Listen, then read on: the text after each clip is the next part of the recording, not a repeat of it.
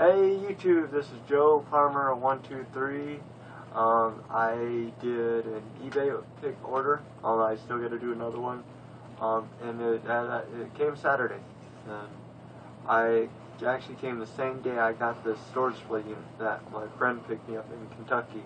But before I get to the storage display thing, I will show you the part that I had to get for it and the games I ordered from the guy on eBay. One of the games I picked up was Title Match Pro Wrestling for the 2600. I haven't tested yet. Cart's a little rough, but hey, it's a hard to find game. The other item I picked up was a rare video command joystick that you basically push in for the red button, and then you move it around, and then that twists. And then the 3 boxed NES games I picked up, which were the only ones he had, 2 which come with manuals, and 1 which doesn't, which ain't a big deal, but I'll get it. Complete boxed Tag Team Wrestling for the NES. Boxes are rough, but I don't mind that because, I ain't looking for gold. Sky Shark, this is actually a nicer box game. There's a few creases. Overall, great. In Gotcha, it's missing the manual. It's sun faded here and on the top and on that side, but like this side's okay. The back's clear, which ain't a big deal. It's complete. And then the last thing I got from the seller was a Nintendo Virtual Boy eye visor that actually clips on. And I will actually now show you the store display model that I got. And basically this snaps on here. And then alright, now basically this adjusts the controller. Don't move. This moves up and down for those of you who don't know. I do not have the key for it. As you can see the flap there, but the game that comes with it, which is not for resale, is Red Alarm demo only, which is kind of cool.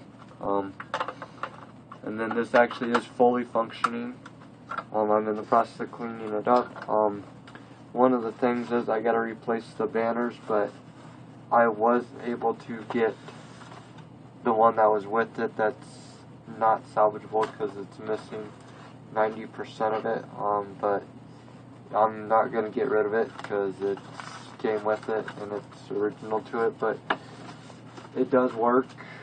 I will plug it in real quick and show you guys that it works. And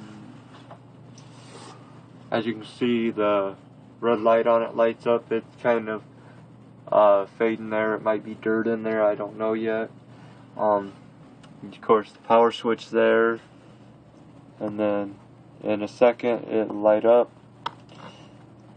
and you'll see the Virtual Boy, and I'll show you the other lens so you can see both of them work.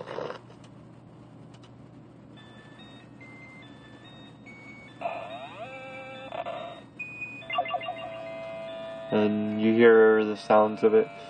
This is a great piece to my collection, sitting next to my Super Nintendo store display, of course, which I wouldn't trade these for the world. And I would really like to especially thank my buddy Kevin, who's filming this currently, and for getting me the Virtual Boy, and I will actually let you see the man who made this possible. And flip camera. So, and yeah, one other note, we will be moving to